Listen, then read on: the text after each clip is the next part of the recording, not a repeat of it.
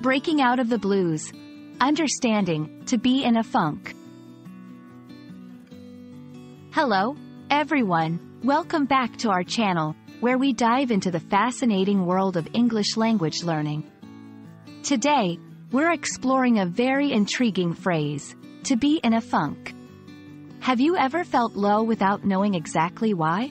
Well, this expression perfectly captures that mood. Let's break it down together and discover how to use it in our daily conversations. To be in a funk refers to being in a state of depression, sadness, or severe disappointment.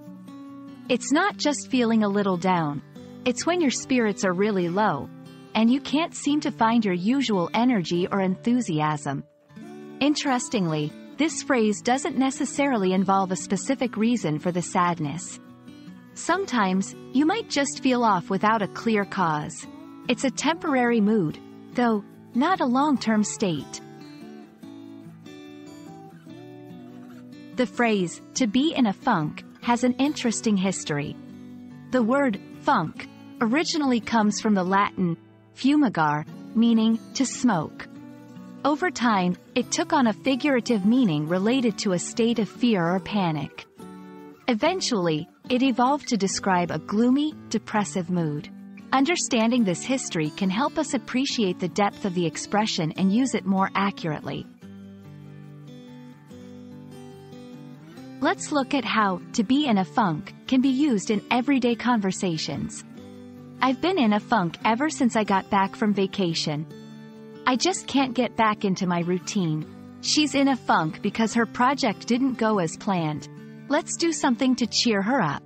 After the game, the whole team was in a funk. We need to boost our spirits for the next match. These examples show how the phrase can be applied to various situations, from personal feelings to collective moods. Being in a funk is a common experience, but there are ways to help yourself or others get out of it. Here are a few tips.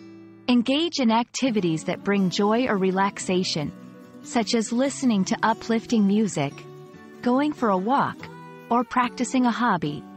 Talk about your feelings with friends or family. Sometimes, just sharing your mood can lighten it. Set small, achievable goals to regain a sense of accomplishment and progress.